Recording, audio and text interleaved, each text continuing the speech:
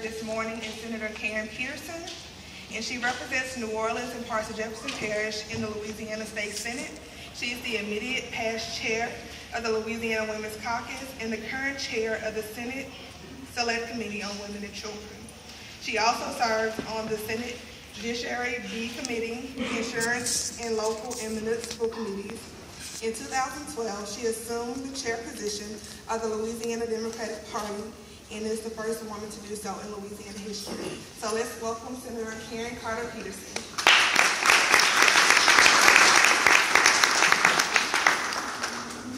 Thank you so much, Ebony. And Ebony is one of the wonderful assets that we have at the Louisiana Democratic Party.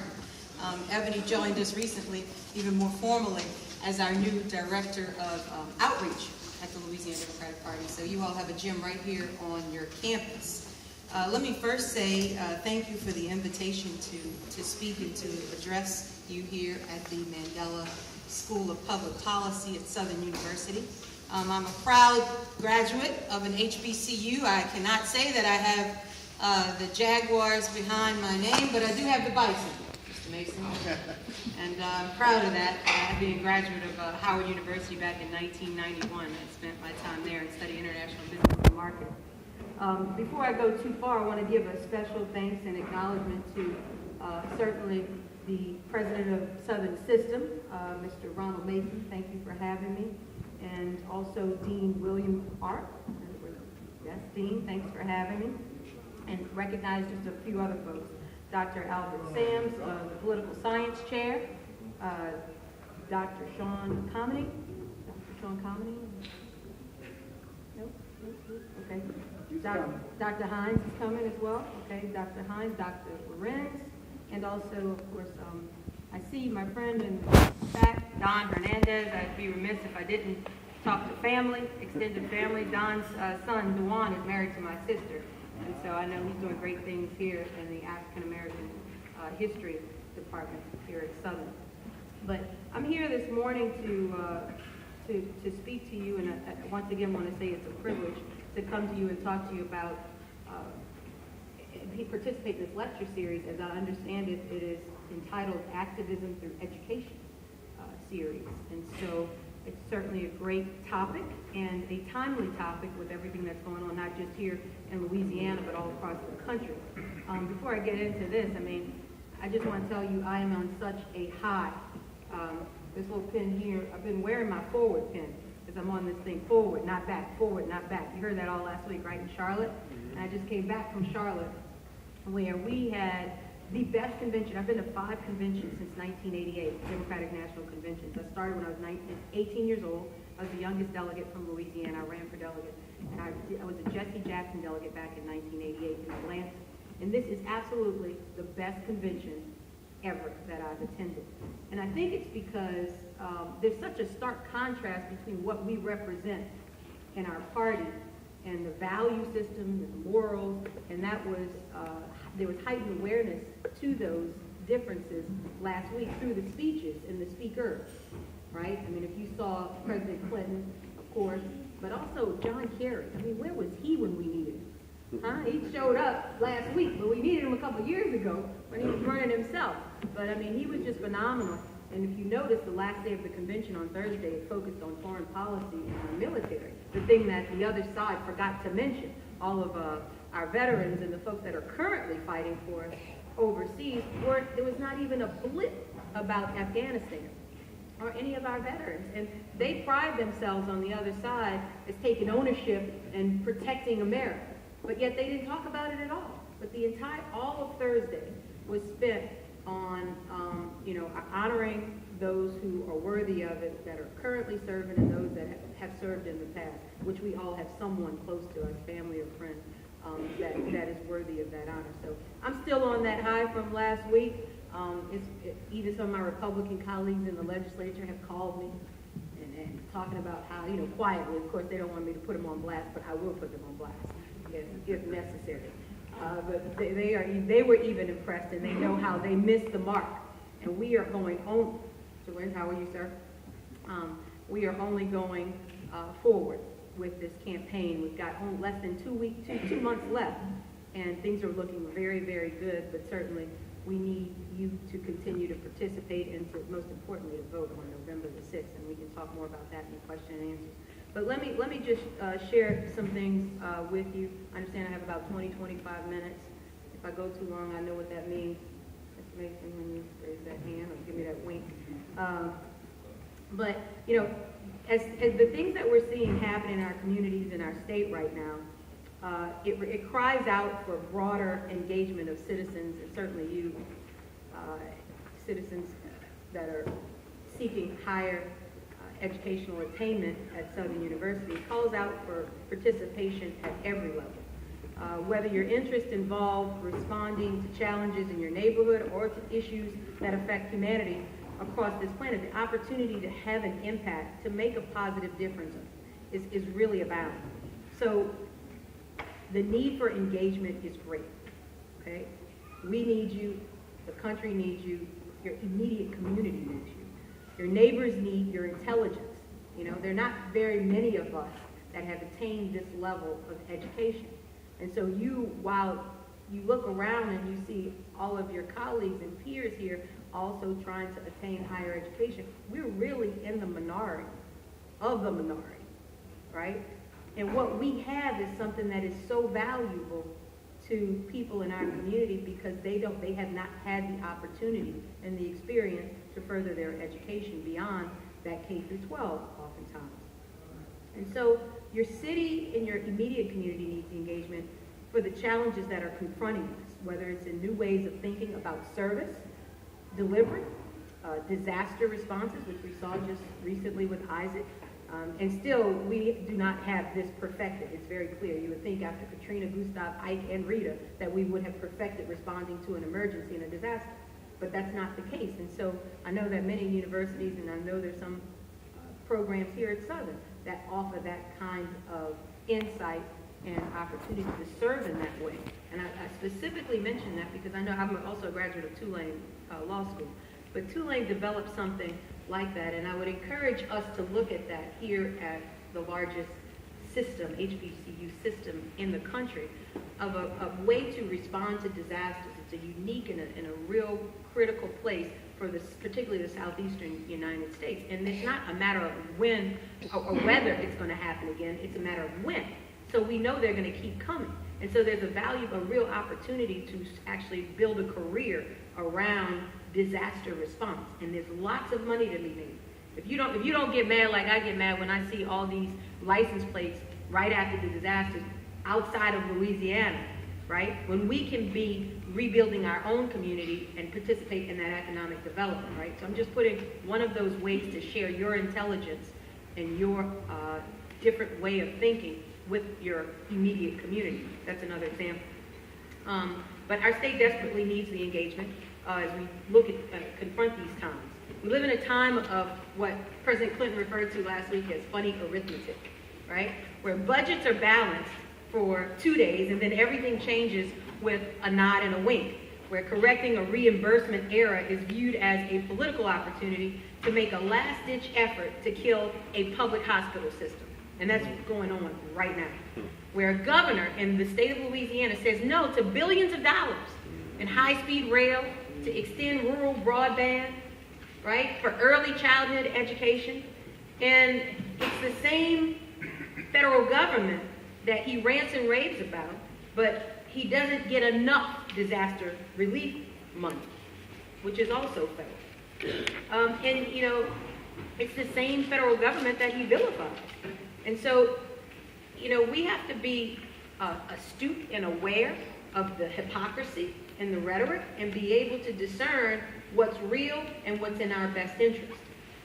We live in a state right now where the cost of paying for the care for people with cancer, HIV and other chronic diseases is viewed as being fiscal burdens, too heavy to bear.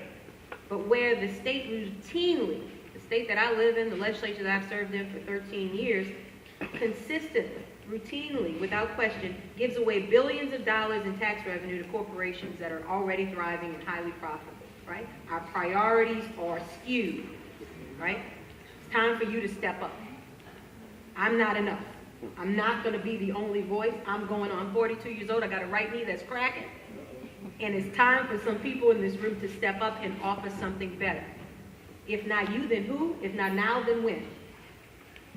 So yes, damn straight, your state needs engagement. Amen. Yes, and they need you right now. By reason of your age, your energy, your education, and your access to information, and the fact that you haven't yet drank the Kool-Aid on the fiscal mumbo-jumbo, you are the leader that the state is waiting on. So please, I implore upon you and beg you that when your academic quest is finished here at Southern University, that you consider staying put right here in Louisiana, because too often I hear, well, I don't like it right here, the climate's not good, the job opportunity. Well, you know what? If you love this state, you vest in it. Yeah. I told you. You get vested. And the way to get vested is to become engaged and to get involved in the community and volunteerism.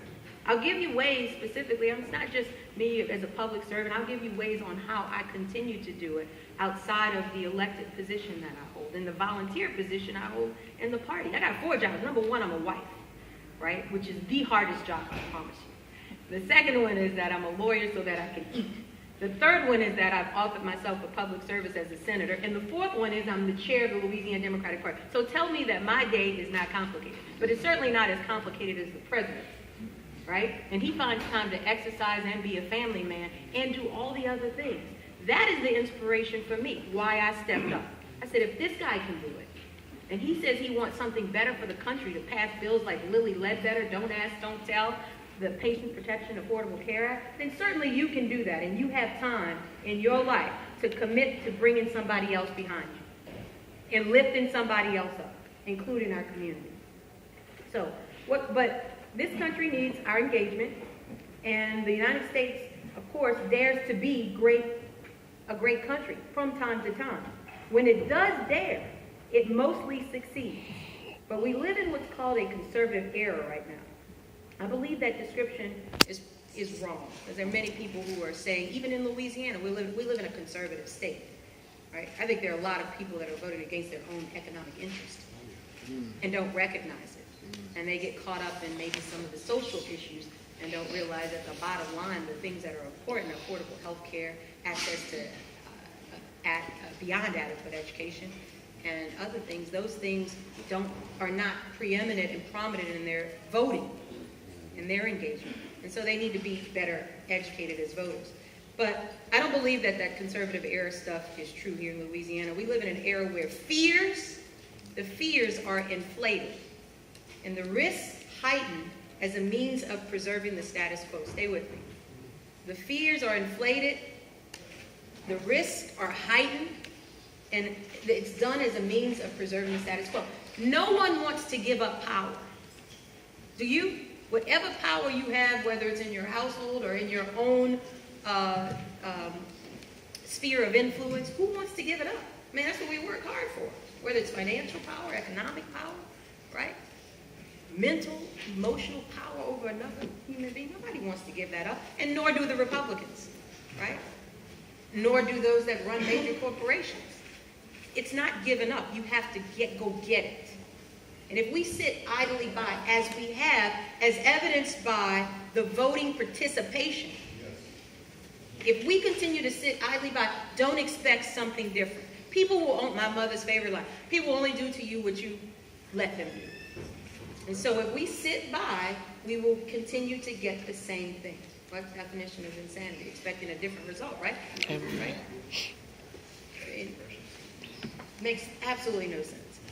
So I probably don't have to tell you this, but I'm going to do it anyway. The status quo doesn't work for us, particularly doesn't work for us. It never has. You go back through history, and you know what I'm talking about. It never has worked for us, and we've had to fight for everything. And so, but the status quo works for those that have.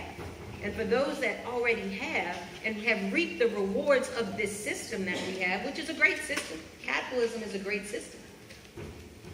But it's not about sitting idly by and expecting entitlements and people to do for you, whether it's government or anyone else, right? The rewards of the system that has been garnered to those that have are not going to change unless we act. But what this country has always been about, when it's touched its greatness, has been when it has overturned the status quo in search for a more equitable order.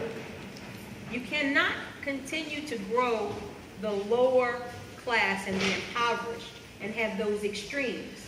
That's not what the country was built on and the principles, right? The folks in the middle matter, and you have to have that strength.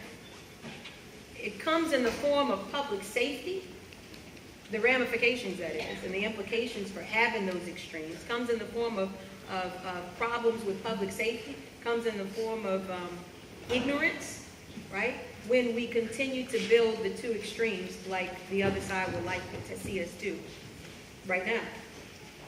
So the acts that were by reason for, so yes, the United States needs you because you, by reason of your age and energy and education, are the leader of this, the leaders that this country will need to continue our quest for that more perfect union that we talk about, that equitable, trying to attain equity in this country, and trying to attain that more perfect union that the preamble in the Constitution references.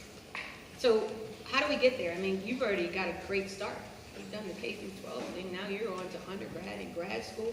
Education is clearly the key. I wouldn't be standing here but for someone in my family making it a priority. My mother didn't get a college education.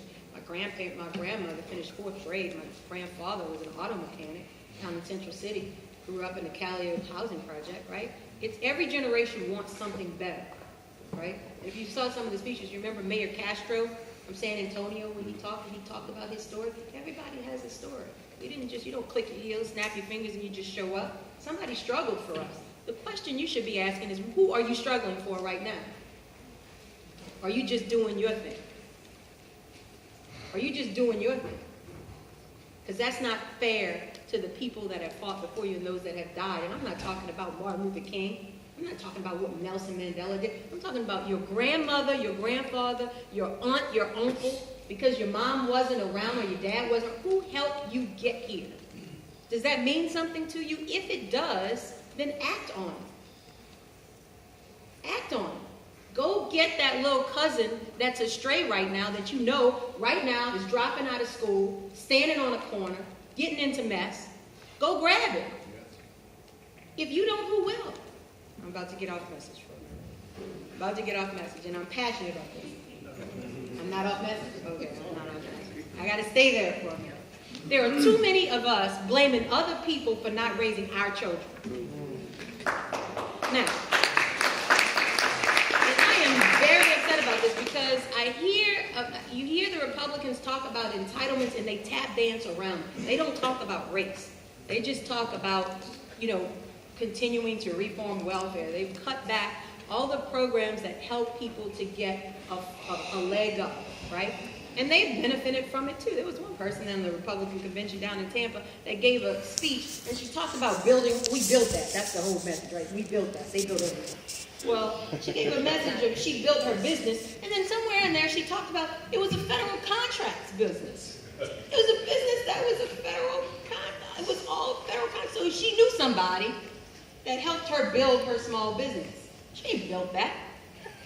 She got access to some Republican that got her in the administration at the Department of the Navy or somewhere else that got her a contract, and for the last 10 years, we built that for her, right?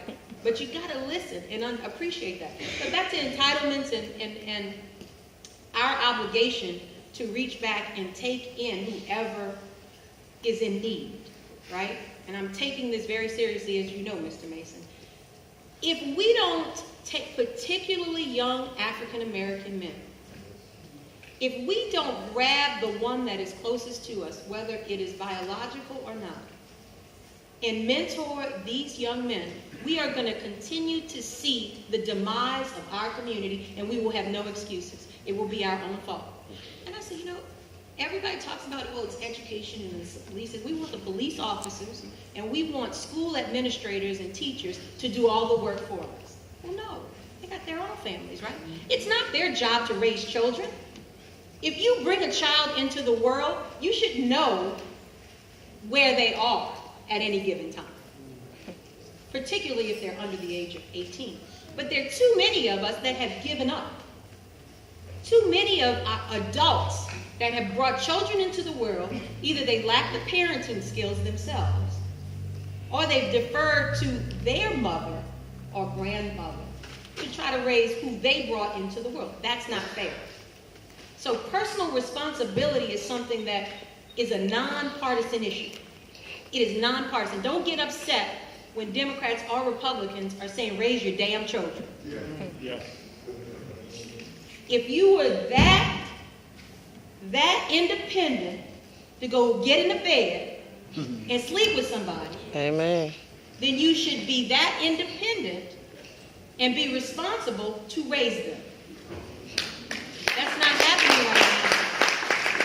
That's not happening right now. That is not happening right now. The church, if you go in church and you start preaching this message, the minister, he's preaching to the choir. Everybody that's in church is doing more often than not, they're doing it. It's the ones that aren't in church, right? We can't extend the school day. What do we need? Boot camp? Do we need boarding schools at this point? What are we going to do? African American young men, not all, are astray. And they need to be mentored. They have to be mentored. You have to grab one. Anything short of that, we will fail. We will fail. So, well, education is the key. Critical thinking skills, the kind that we neglect sometimes in K-12 education, but we encourage you to develop in places of higher learning like Southern, are the essential skills that our neighborhoods, our cities, and our state and our country and the world needs as life around us get more and more complex and interdependent. I can tell you without fear of contradiction that a person with critical thinking skills in Louisiana is a rare commodity. I work with a bunch of them that are lacking. Too often what passes for leadership, right? Maybe somebody can give me their definition of leadership. But leadership is not just getting elected. It is so far from that. That's popularity contest sometimes. That's name recognition and polling, or apathy in our own community, right? You don't call that leadership. That's getting elected. That's offering yourself to serve a position. Once you get it, there's a difference between campaigning and governing, right? There are a lot of people who get elected, but then when it's time to govern, they still campaigning because they worry about the next campaign. And what can I do in that 2 or 4 year period to solidify my position moving forward for longevity, right? No, governing is what President Obama did. As soon as he got in, he said, look, I don't even know if I'm guaranteed another 4 years. So I got to get it in where I can. And he got it in. He has a laundry list of things that he did, notwithstanding the opposition, and had courage in the face of that opposition. That's what, in my mind, leadership is. It's the courage to stand up when you believe that it's right and ask people to follow you and go with you to this place, this unknown place. Unprecedented, affordable, Patients Protection Affordable Care Act. How many people have tried it? For decades, they've been trying to pass health care reform. Well, this guy did it in 4 years. Right? So, listen. That's right. So, I can say the willingness, too often what passes for leadership in this state is not the ability to clearly or think independently, but a willingness to take orders, follow directions, and ignore the impact of the policies and decisions you're being ordered to implement. That's what some people call leadership. There's always been a place for this kind of obedience. I'm not familiar with it. This kind of obedience and failure, or this order and belief system. But it's only recently that we've seen it flourish in public life in Louisiana, where we've got legislators that I work with that are willing to rubber stamp anything that the governor does. I've seen it in a way of governing in this state government that I've never seen before. I worked as a floor leader with the Republican Governor Mike Foster. I worked as a floor leader for Governor Blanco. So across party lines, I've worked for all these years. But not until Governor Jindal has been in where I've seen this unhealthy governing system that I believe he's offering right now.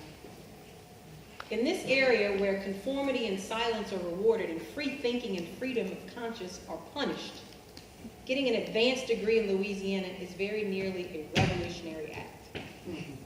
It's certainly radical. for what many of you are trying to do here, but absolutely necessary.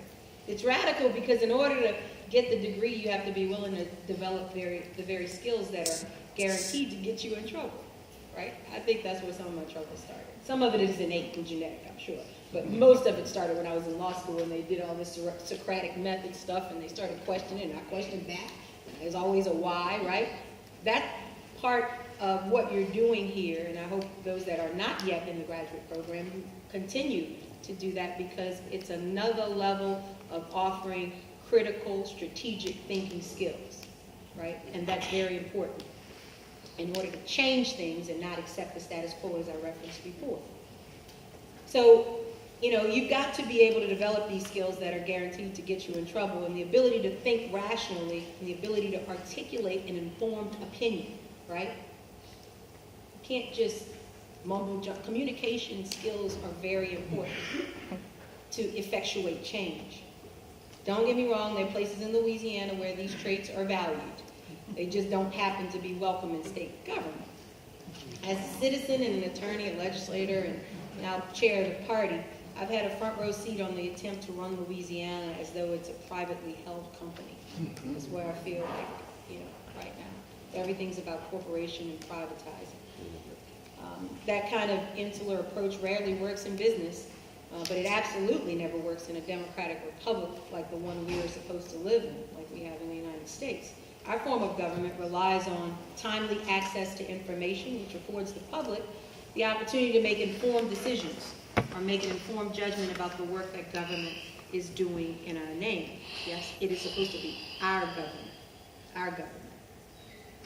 As the crisis, and the crises, I should say, have mounted in Louisiana in recent months, from the unfolding disaster of the governor's voucher plan, to undermine public education, to the continuing cuts in higher education funding, about 41% over the last 5 years, to the cascading set of disasters resulting from the Medicaid cuts in healthcare.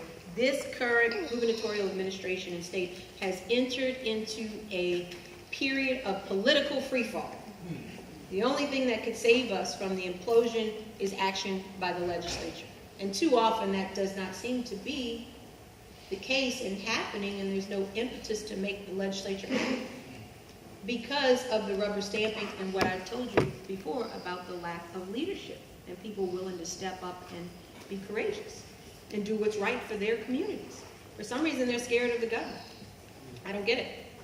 The only thing that can save us is for the legislature to act, and in the form of calling ourselves in to a special session to say, look, these are the priorities of the state, and we, the people, through our representative form of government and the legislature, expect more and want to do more and lay out an agenda for this state to address the realistic fiscal needs of Louisiana right now.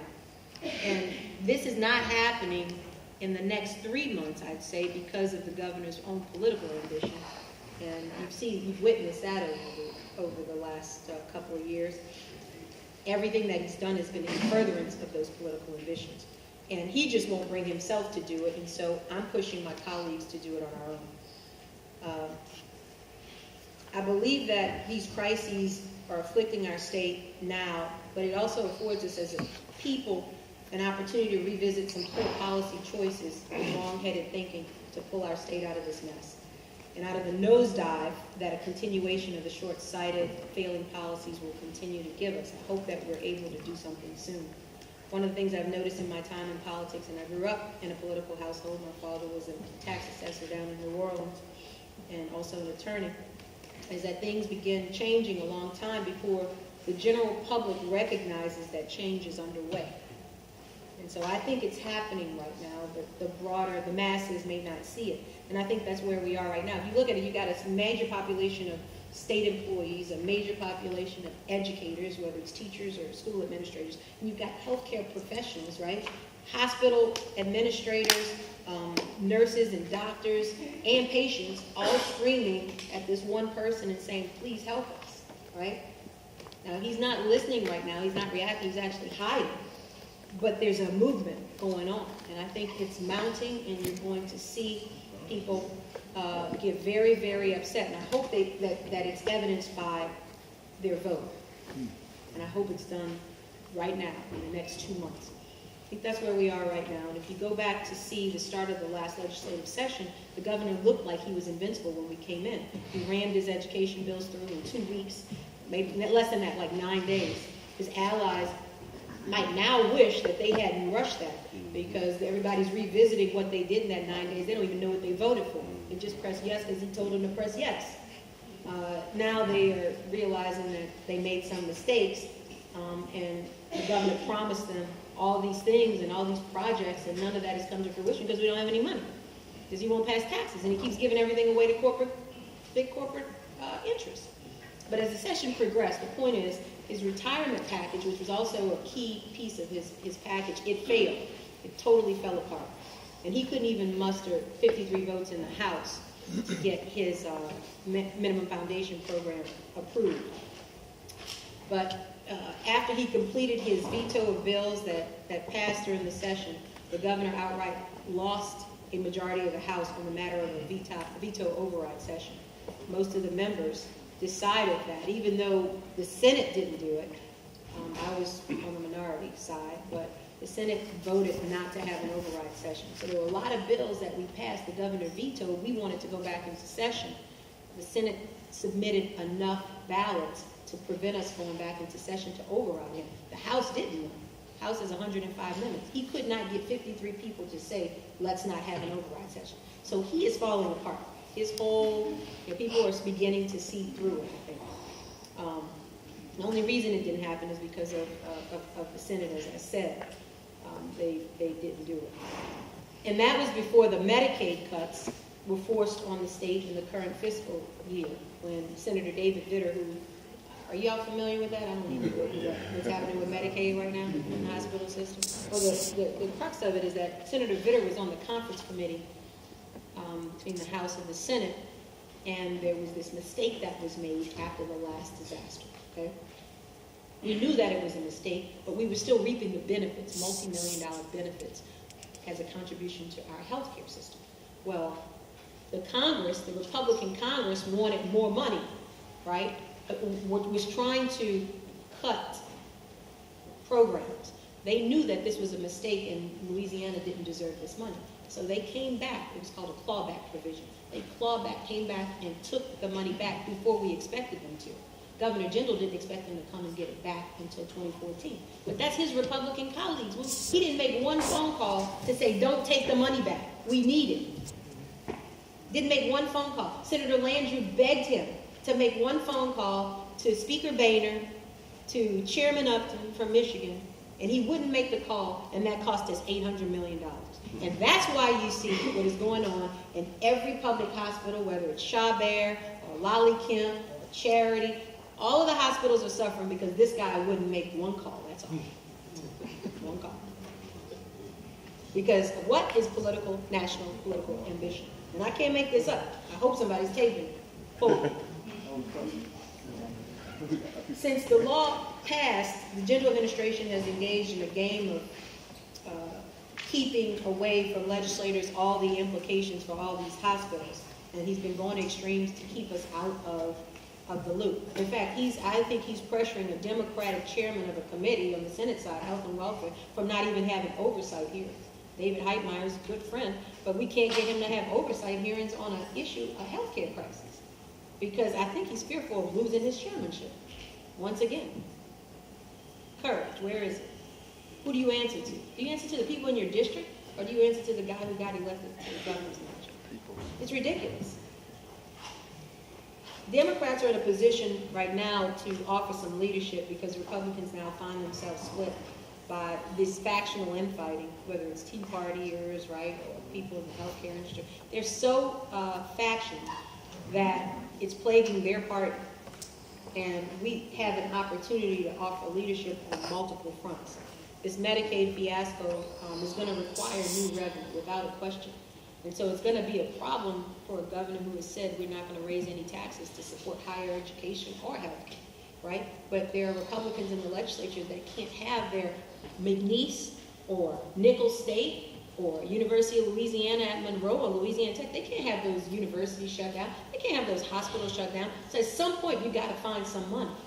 Whether it's reducing the revenue of the tax credits, rebates, and exemptions that you give to corporations, or it's increasing revenue like tobacco taxes and dedicating it to healthcare, which 78% of the people in Louisiana support. Whatever way you do it, you got to increase what we get in our state coffers. And so it's an opportunity for us to do some things in a bipartisan way to show leadership right here in Louisiana. Some people argue that the budgets that we pass in the legislature are moral documents and they're an expression of our values and our priorities. I would say that it is. And our recent budgets, what they've said about Louisiana is that our priorities are ensuring that the most comfortable among us, those that have, are able to make more. And while those that are unfortunate and have less and don't have enough need to access government services ranging from education and healthcare, guess what? They're on their own. You're on your own, as they would say. I don't know what other conclusion that you can draw from these budgets that slash healthcare and higher education. That's just a Rhodes Scholar, by the way. Yeah. That's and who used to be over the University of Louisiana system. Has slashed higher education for 41% in the last 5 years. It's nonsensical. I don't know what other conclusion that you can draw, but to say that at least the actions are amoral or immoral. I'm not going to say the person is, like I'm not going to keep it, make it personal. But certainly the actions are not one based in morality and compassion and sincerity for the least of those. This administration's priorities are clearly wrong, and the people have started to catch on. And unfortunately, though, the governor hasn't shown, we have shown signs of changing, but he hasn't shown any sign of changing. That responsibility falls on us, and we're hoping to get some movement there. But we need you to do it. We need to ensure that Louisiana says yes. And in order for me to move, as I'm just saying, as an individual legislature, that requires you to engage with me, right? Now, I might come to the conclusion on my own, and I may be a little bit of an anomaly, right? A little bit more vocal, a little bit more independent, and a little bit more passionate about this piece. But there are people that represent you now, because even though you're here in Southern, I suspect that many of you live all over the state and have representatives and legislators all over the state. When's the last time you emailed them and told them that you're kind of ticked off with what's happening in higher education? I'm kind of mad that these tuition fees keep getting increased. Why does the state decrease its contribution and you're putting that burden on me and my family, right? And you give me rhetoric to say that you believe in higher education being the answer to independence in my future, right? When's the last time you sent an email to your legislator? Anybody, raise your hand, please. 1, 2, 3. And you wonder why there's no change. They haven't heard from you. And when people don't hear from you, they have the ability to be complacent and do what they always do. Status quo. No change. So I'm not saying you have to rise up. I'm not saying you have to protest in front of their offices. But certainly sending them an email and letting them know how you feel, or calling them, or saying, I want to come and visit with you, will trigger something for those that you have elected. And make sure that they're responsive to what you believe are important. If you don't call them, let me be clear about something. The Tea Party is on and popping. Okay? They're calling and email. The people on the other side that have a totally different view from what you stand, they are engaged. It's not enough to talk to the TV or talk at the dinner table or talk in church. You better be talking to somebody who has the ability to influence, to change and act and press that red or green button. And that doesn't just go for the legislature. That's the city council, the Congress, the U.S. Senate, the sheriff, the coroner, for all I care. They're all elected. Public Service Commission. Go down the list. If you mad, tell them. That's what we're here for. I get it all the time. I call too. Oh, that's not state government, that's local government. I'm calling my council member. Engagement. So it's our job to make sure that this change happens. The governor's political stunt declaring that Louisiana won't implement what we call Obamacare. And I'm going to refer to it as Obamacare because that's a good thing. If I could find a way to say Peterson cares and claim it, I would change the name of the law, and I would be proud to say I passed Peterson care. Because if you know the components of the law and what it's done for people, you should embrace it. Just put an S on it, Obama cares, right? Obama cares. It's caused, I'm sure, many of you to be able to stay on your parents' insurance policy while you're in school, up until the age of 20, right? So you're insured now, might not otherwise be, as a result of the president taking a courageous stance, right? But this governor says, no way, 366,000 people in the state of Louisiana, you're not going to have insurance in 2014 when the law is supposed to be implemented.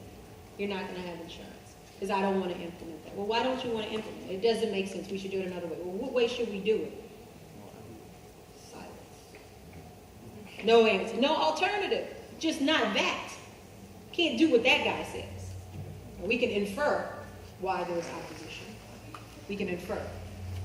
But he's not said why exactly. I tried to pass a bill during the session for health insurance exchanges so that small businesses and individuals would be prepared in the case that the law was deemed constitutional, right? Well, the governor came in, killed it.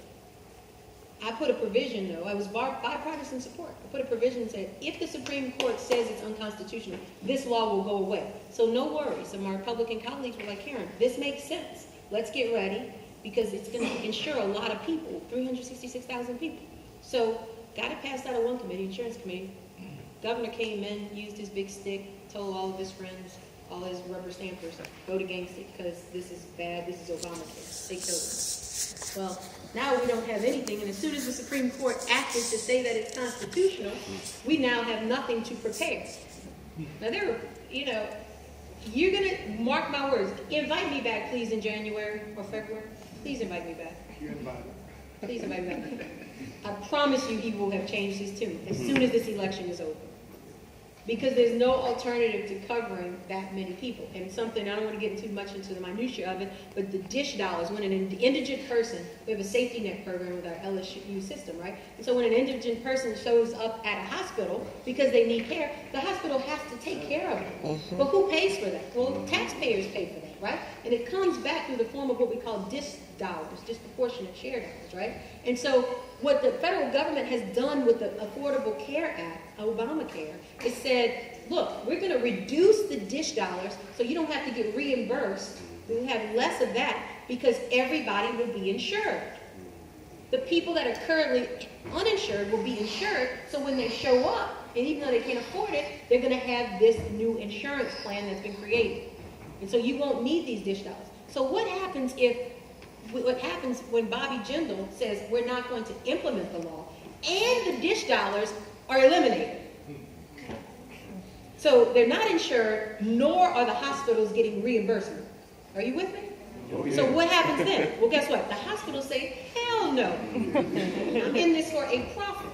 I'm talking about, Ochsner or Tulane. And I'm not talking about LSU. When you show up, you're supposed to get, and that's what they relied on all these years. Well, the whole system nationally is changing. And so we're saying we don't want to participate in this national change to the detriment of our own people. Second point to note, as you argue this, as you advocate for the next 2 months for the person in the White House to be reelected, is to know that when we turn down the money, the millions and billions of dollars, it goes to, it's not like they send us a rebate check and say, oh, Louisiana, you don't want to participate, let me send you some money back. Because we all pay federal taxes. So it goes up. This is like a reinvestment, a return on your investment. When you send money to tax, right, up in taxes, you're supposed to get some government services, right? Well, we're not getting any back. We're going to say no. Like we said no to broadband, no to early childhood, like we said no to high-speed rail. Well, when we don't get it back, it's not like it's not going to be spent. It's going to Ohio and Virginia and California and Mississippi and Pennsylvania. Their governors aren't stupid. They're going to take it and spend it. It goes right back in the pool. And that's what happened with a lot of these other programs. The stimulus dollars, they got spent. They got people getting high-speed rail right now, brand new early childhood education programs, right? Rural broadband. Amazing. But our guy says no. That's your government. Y'all are right. No. I promise y'all didn't ready for it. voted for Tara Hollis, teacher from North Louisiana. All right. Let me tell you something. I'm not even going to go any more on this. I'm going to take some questions because I know the time is probably getting short. And I'm going to end with this. I know that there's a lot of intellectual capacity in this room that is being underutilized, right? And you don't have to come up to me and say, what can I do, Karen? What can I do to help the party? Or what can I do to help my community, right? In your sphere of influence, whether it's church, whether it's your child's school, whether it's the community center, the homeless shelter, the blood center, Red Cross, right? There's so many places where you can offer a couple of hours a week of service and give back, right? Or you can do it in a partisan way and political way. But even more simply, with respect to the next, 50 days or so, if we don't re-elect President Obama, I can't describe to you how devastating it will be. Only you can do your analysis of the Romney Ryan budget on your life. The Pell Grant, anybody get Pell Grants around here? Well, we might just stop right there. 99. I say 99.9%. We want to continue to have investments or policies that benefit that 1%. That benefit that 1%, and go vote for the other side and encourage your family and friends to either stay home or vote for the other side. But if you want to see fairness and equitable policies passed on a grand scale and continued courageous leadership, let me give you this. If you thought those things that he did in the first 4 years were bold, imagine when he's lame duck, the kinds of things that he can accomplish with the sign, just one signature, the kind of executive orders, right, that can change things that we have been trying to change for the last 50 years. This is real. These are going to impact your children and grandchildren, right? Major implications. So I implore you to talk to your family and friends and encourage them to participate on November the 6th and to be actively engaged in moving not just our country forward, but our state. So I stand ready to be your partner. Yes, sir. I recall back in the 70s when Dr. Samuel and others marched from this campus to elementary school, what was the name? Roosevelt Elementary. Put us a precinct on this campus, the F.T. Clark Center. And now they're threatening to close it down because we lack participation. People here tell me that we can't force our kids who live in a dorm to at least register to vote at our own precinct on our campus. Your response to that? Well, my response is, number one, you can't force them to. All right. That would be illegal. All right. You can encourage, and you can How strongly? You can encourage pretty strongly. This verge is closing us down right now. Well, I think closing this precinct down where we used to march. I understand. Yeah. Okay. I understand. But if the students don't value the convenience for voting, that would be evident in them not registering, right? Yeah. So it would be my opinion that there should be an organized effort, door to door, from those that live on campus, Right. with an education about, number one, are you registered? This would be my approach. Are you registered to vote? Here, yeah, and they say where, Would you like to vote here on campus? It's very convenient for all of the elections while you're here as a student, right? Say, okay, well, yeah. Most would say yes, I think. If there was direct engagement, one-on-one, organized efforts with just 10% of the people in this room dedicating one Saturday for 4 hours, Saturday morning, for 4 hours from 8 to 12. This could be done next Saturday. Yes. With one flyer and then a copy of a voter registration form. And if they say, yes, it does make sense. Well, you can vote right here for all the elections for the next 4 years.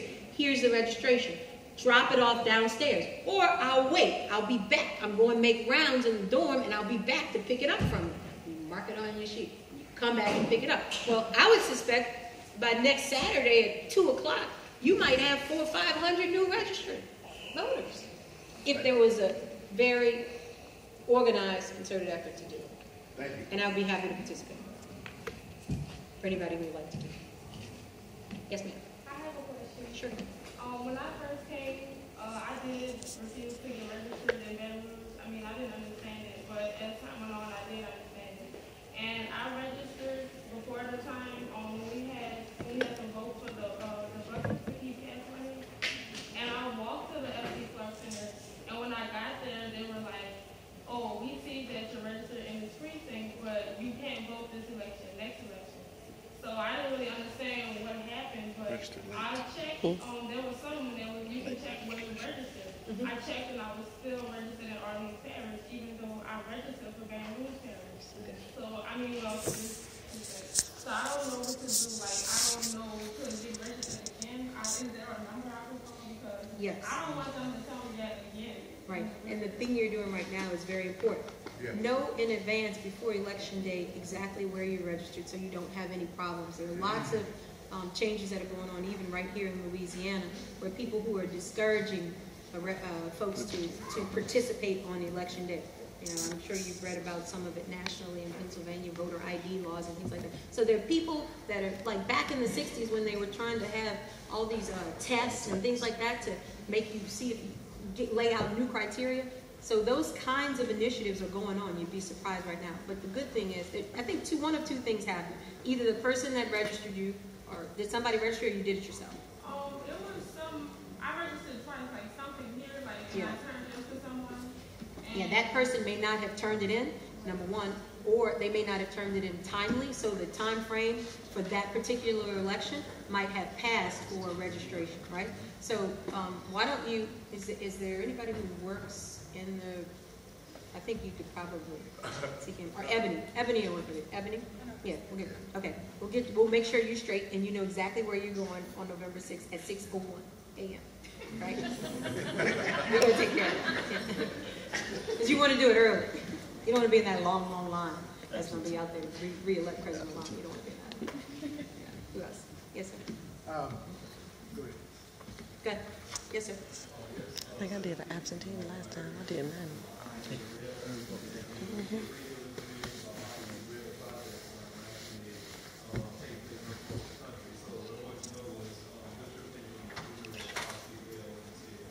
Well, I'm certainly supportive of the initiative, and the reason that the governor said he objected to it, I don't believe it, but the reason that he put on paper was that there was not enough of a local contribution toward the initiative, right? The money that the federal government was offering was not being funded in its entirety. It was for the initial planning, right? But he said that the locals were not going to be contributing, not going to have enough money to offer this. And then local governments started standing up like Baton Rouge and everything between Baton Rouge and New Orleans saying, well, no, we would put up our amount, our fair share, because this is important long-term infrastructure investment. We get it. Just like, you know, when they did the utilities years ago, decades ago, right? That's the same kind of thing as broadband.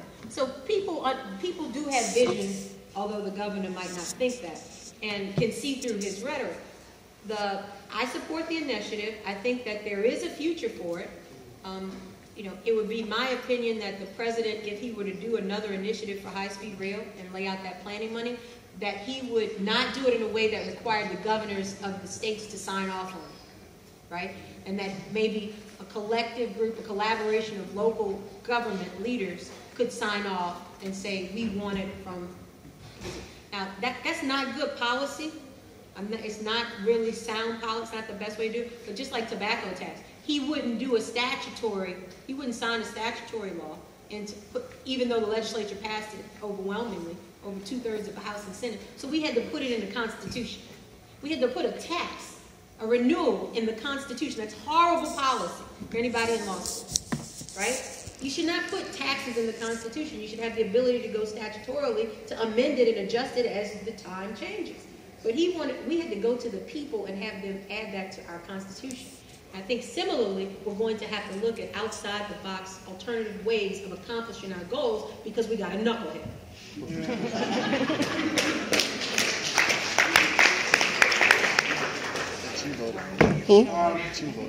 Louisiana is No. considered a red state in the presidential election. For now. That's my question. Is there an effort to flip the state? And is it likely? It's very difficult in the next 2 months. I've been chair of the party for the last 4 months, and my intent is to turn this red state blue over time. Okay, I am very optimistic. That is all going to be determined by the level of participation of the 1.4 million Democrats to the 700,000 Republicans. Did you hear what I just said? Yeah. We got more Democrats in the state than Republicans currently registered, but they're not participating, right? So, it's in part my hands offering leadership in laying out what it means to be a Democrat, making sure that we can distinguish between their side and our side, right? Which they all should be on our side because we stand up for working class people all the time. I rarely hear that on the other side. I'll just hear about smaller government.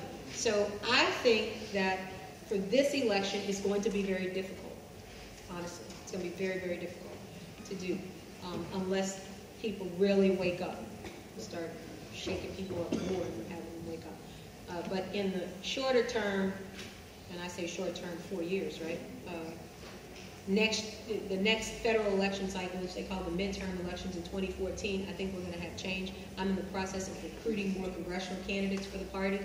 And by next 2013, we're going to have a state convention. 2014, we're going to re-elect U.S. Senator Mary Landrieu and have more competitive congressional races and add some Democrats to these Republican seats like Cassidy and Fleming. And we're already down there with Bustani and Landry trying to mix that up with a guy named Ron Richard, who has a decent shot of getting into the runoff. But we're going to do more of that in 2014. And in 2015, we're going to have an entire slate of state office candidates seeking offices from agriculture commissioner to insurance commissioner, lieutenant governor, and governor, along with trying to take the House and Senate back majority. We have a plan, right? I'm going to lay it out, and I'm going to ask that it be implemented by people like Ebony and our new team at the Louisiana Democratic Party. But we need you. We absolutely need you to be a part of it. But the president will win. The president will win this. Oh, yeah. Romney is putting this you can't get a better point. I thought McCain was bad. This guy's horrible. But I love it. I mean, it's very entertaining. I mean, he goes to London, puts his foot in his mouth, you know. In the middle of a foreign policy crisis, we lose a Libyan ambassador, and you are criticized. You bringing politics into that? We haven't even more. Guy's body hasn't even gotten back to the United States, and you're talking crazy. He's nuts. He's absolutely nuts. And all of his Republican, you know, all the spin doctors, they say he's nuts. He's nuts.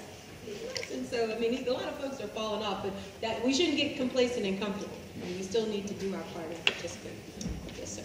Anyone else? Yes, sir. A large proportion of the poor, working class, even middle class people here in Louisiana, the South in general, they vote according to some ideology, some values. My question is, how can we help these people free themselves and see the light? Yeah. The question was, you know, we've got a large portion of impoverished people here that vote. They're ideologues of sorts. They vote a certain ideology, and they need to be freed from themselves, essentially. And how can we help them free them from themselves? Well, what Karl Marx called it false consciousness. False consciousness, exactly. So I think that through education, I'll give you an example. I have a Monday, every Monday, I'm going to have a conference call with my executive director of the party. On the way here, I was on the call, and one of the things that we're working on right now are issue forums. And so the Louisiana Democratic Party is traditionally, but we've got, so you know our structure. We're based here in Baton Rouge on Government Street, our offices, but we've got 64 chapters. Every parish has a chapter of the party. They haven't been really active and engaged. So my thing is to stand up what we call the Democratic Parish Executive Committees. If we stand 64 parishes up, then I got 64 spokes in a wheel, and that wheel starts turning, right? So I'm doing it bottom up, not top down, but bottom up. And so I've asked that my team to host issue forums on things like healthcare. In the next 2 weeks, we're going to have Caddo and Ouachita and Calcasieu and East Baton Rouge, some of the larger ones and some in rural areas, host these forums on the things I'm talking about, Medicaid and Obamacare, right? And educating people so they know what it means for them and their bottom line. Similarly, economically, what does it mean